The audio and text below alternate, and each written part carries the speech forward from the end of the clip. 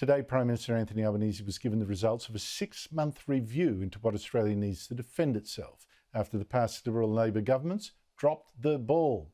Now, Sir Angus Houston was once head of our Defence Forces, handed that report to Albanese this afternoon and said it was the most important work he'd done.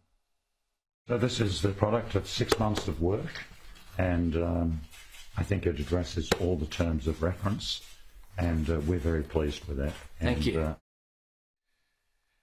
Now, we're not going to see this report for a long time, the government's considering, but we can guess that it says we are in trouble. We don't have the equipment we need with a world closer to a world war than it's been for decades. But the whole West has been caught napping, particularly now with China threatening war. I mean, you just look at NATO, the European and Defence Alliance, US Defence Alliance as well.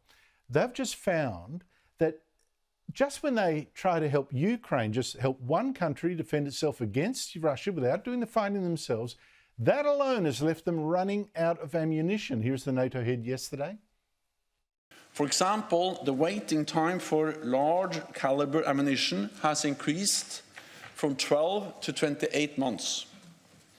Orders placed today would only be delivered 2.5 years later.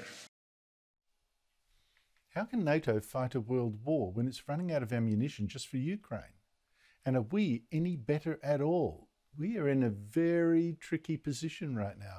Pray that we never find out, if we waited too long, the hard way. Now, that exact issue, by the way, is being asked right here on Sky News tomorrow night with a special documentary hosted by Peter Stefanovic. It's called Are We Ready for War? It'll screen tomorrow at 7:30 p.m.